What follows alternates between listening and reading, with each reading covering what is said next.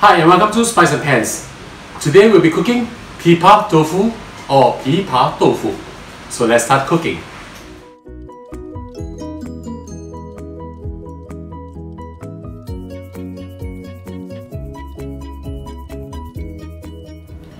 Now we're going to prepare the mixture for the prawn Pipa Tofu. First, I'll show you how actually to remove the tofu from the box easily, to snip off the four corners of the tofu. This is how I like to do it, so that air can go in, and once you remove the cover, the tofu comes out easily. So now we'll prepare the mixture for the tofu. I'm using my Magic Mix food processor for this process. If you do not have a food processor, you can always use a potato smasher or masher to mash it up. I'm using 2 pieces of tofu over here, silky tofu. This is approximately 300 grams per piece, so it's a total of 600 grams of silky tofu. Put them in. 150 grams of prawns, deshelved and deveined. Of course, same thing, if you do not have a food processor, you can just chop this up finely and then mix it up together with the tofu. Add in 1 teaspoon of salt, 1 teaspoon of chicken stock powder, and crack an egg in.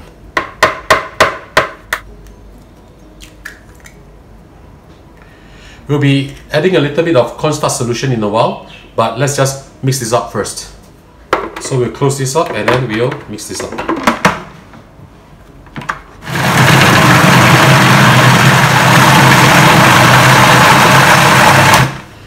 So it's pretty fast. So now add in 3 teaspoons of corn flour and also dashes of pepper, white pepper.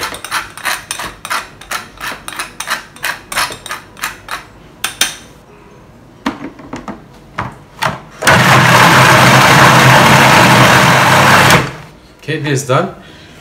You do not have to process this for a long time because silky tofu is very soft, and once mixed is very watery like this. So now we'll divide them into spoons and steam this up before we deep fry them. So now we are going to scoop the tofu into individual porcelain spoon. This is how it will look like before we steam it, and after we steam it, this is how it will look like. Now I'll show you how to actually place the mixture into the porcelain spoon. First, you need to oil it so that it's easier for you to remove it later. Take a big spoonful of the mixture, just put it in. Now, why do we call this Pipa Tofu? Pipa is actually a traditional Chinese musical instrument, and you can look at the shape of this, it looks exactly like the pipa, hence the name Pipa Tofu. We are making quite a fair bit of it. You can cook it all at once, or you can cook everything first and keep the rest. You can use them for soup, or you prefer to air fry them or deep fry them. It will be very crispy and very nice too. So normally I like to make big batches of this. Once this is done, we will steam this. So make sure that your water is boiling. You put this in and we'll steam this for 8 minutes. So I'll see you back in a while.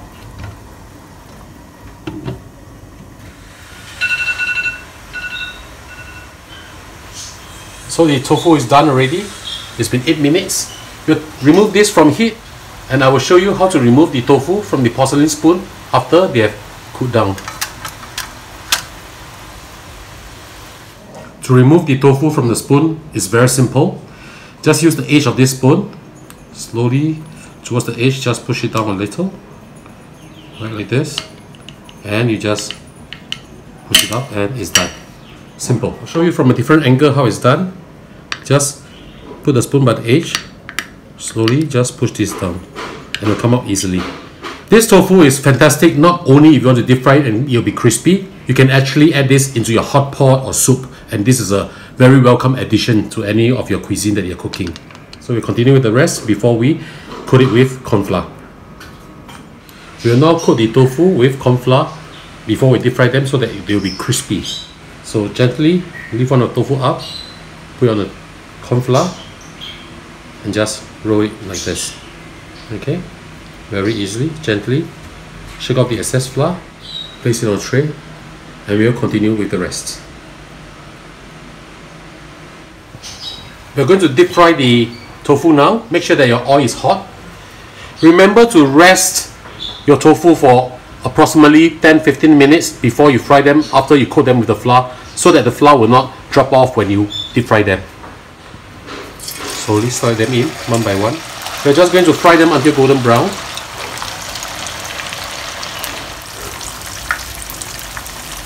This is going to be so good.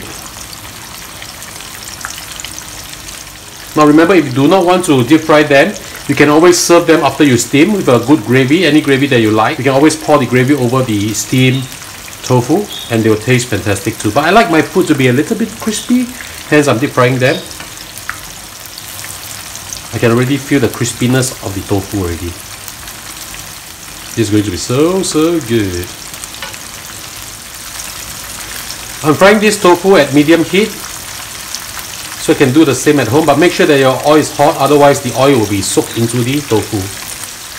This is almost done. Look at how beautiful the color is. There are some recipes that ask you to use firmer tofu. You can if you want to do it, and it's perhaps easier to handle, but with the silky tofu, what you have is actually a very crispy outer layer and a very tender within. So it tastes really fantastic. This used to be my favorite dish when my dad is around. He used to cook this quite often, and this is one of my favorite. Actually, most of my dad dishes are my favorite.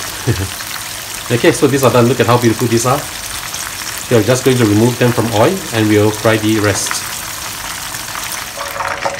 Now I'm going to deep fry some long beans. This 180 grams of it. I've cut them into sizes like this. Okay, I'm just going to put them in. Why am I doing this? Because with this, it will cook evenly and much easier.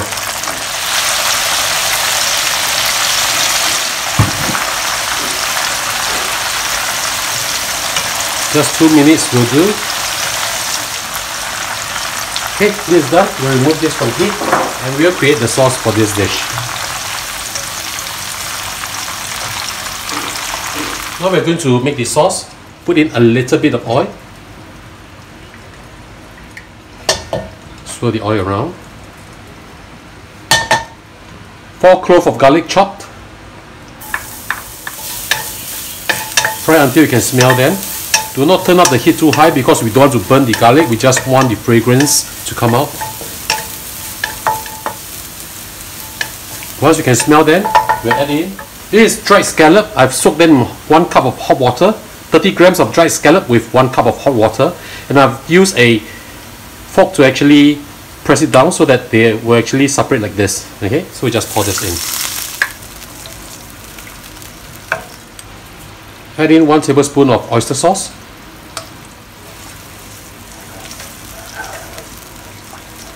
To balance up the taste, we'll add 1/4 teaspoon of sugar.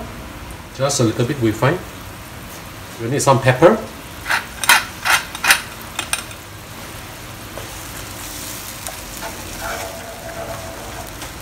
If you like the color to be darker, add in a little bit dark soy sauce, perhaps half a tablespoon.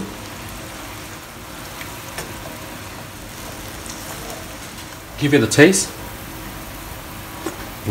Nice. We will now add in the long beans that we have deep fried. Now if the sauce is too little, you can feel free to add a little bit more water, just a little bit more. And while this is boiling, we'll prepare some cornstarch solution. Now we need to thicken this up a little bit.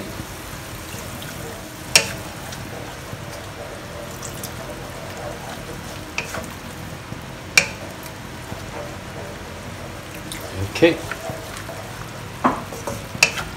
we're almost done. We're adding 1 tablespoon of Chinese cooking wine or Hua Diao Jiu. And to finish this off, we'll add in 1 teaspoon of sesame oil.